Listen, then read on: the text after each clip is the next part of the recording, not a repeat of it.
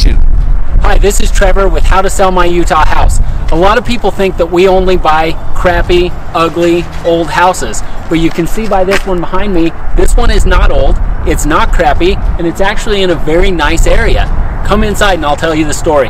Thanks for coming inside. This is a house that really is not in that bad of condition, and it's not even that old. This house was built in the year 2000, okay? This is a case of mom and dad have gone to care facilities and the kids just don't know what to do with an empty house. Not only that, but they can't agree. We have one son that wants to fix it up and sell it himself. We have another son who may want to live in the house, but he hasn't really told anybody because he doesn't get along with his sisters. And then we have two sisters who are actually in control of the house, and their job is they need to have enough money to take care of mom and dad, but they don't know how to deal with an empty house. That's why they called me. Come and see. You can see that the house is not empty and pristine clean, and the big reason is we're not showing it to any buyers yet. But this property is an example of you don't have to take everything out of your house in order to sell it to somebody like us.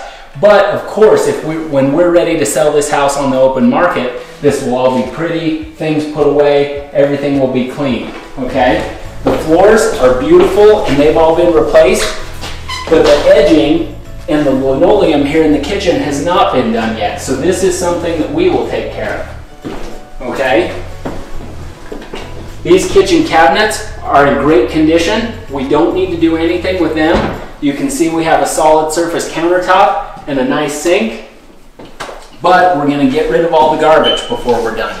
The bathrooms are in great condition. They just need a little bit of care and clean up.